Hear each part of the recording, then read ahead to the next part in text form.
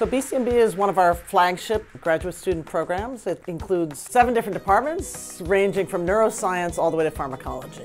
What is great about having a big program is, in fact, you have all these colleagues everywhere you walk. These are people that you've seen in class, these are people that you've seen during your rotations, and so what it does is, by bridging all these departments, having this big program brings together all of the community here at the medical school. Just organize it by particular characteristics. So in this case, we're in like our 3rd day of our computational biology boot camp, and right now we're learning how to manipulate data sets using Python and pandas, and it's new to me, but it's pretty cool actually, so I'm having fun. Great so far, Chrissy, great. And so then you have the array. Tell me what's next. If you look at the 20th century, it can be easily argued that the 20th century was the century of electronics. But the 21st century is going to be the century of biology. These students are going to be generating their own data in their lab at the bench.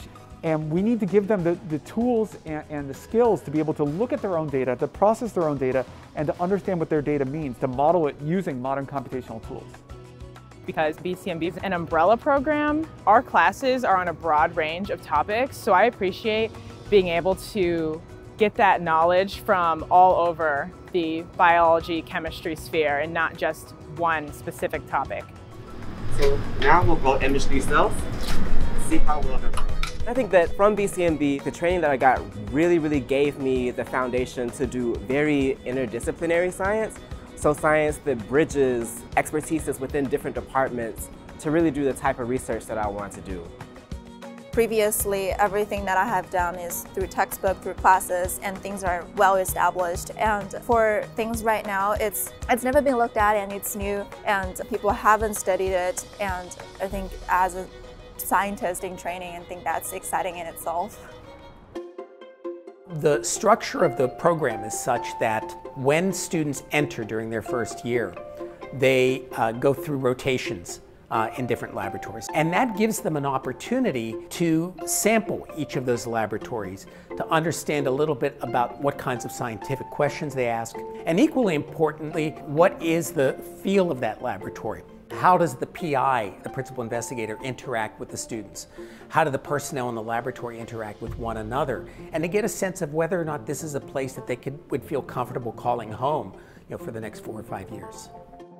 For me, I think the real key to Hopkins and to BCMB is the people. You can do fantastic science in a lot of different places, but there are a few places where it's a supportive, collegial, happy place to do science and where you feel like the people around you really want you to succeed, right? And I think you feel that at every level here in BCMB and at Hopkins.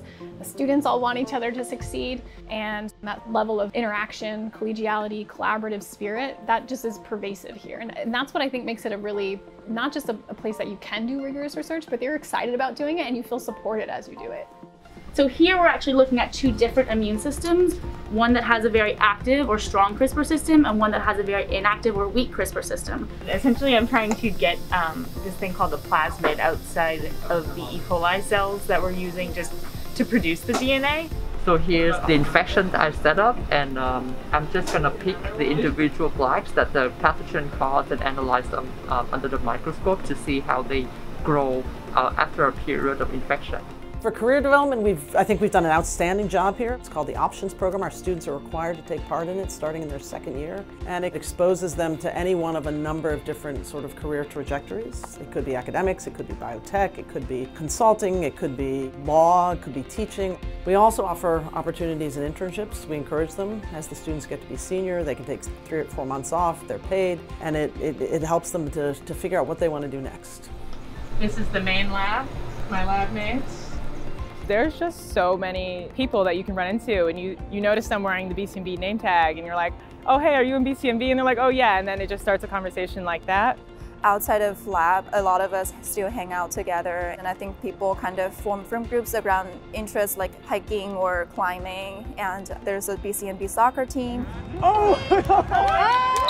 Yeah, so like Baltimore is great. Like, I love the food scene in Baltimore, so I restaurant hop all of the time. In Baltimore, you're very close in proximity to DC too, not far from Philly, not far from New York, so I'll go to many music festival like as a grad student.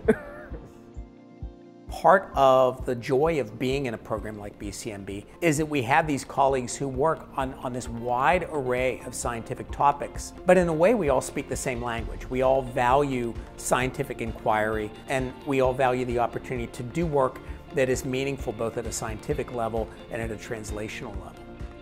To me, the most exciting thing about science is that you never know where the next thing is going to come from, where the next big discovery is going to come from. And so I think giving our students the tools to probe biology at a really mechanistic basis, they're going to go out into the world and they're going to be looking at really interesting biology, and who knows what they're going to discover. I mean, that's the most exciting thing to me, is that as long as you're asking cool questions, we're going to find really exciting things that really impact humanity in on ways that you couldn't know.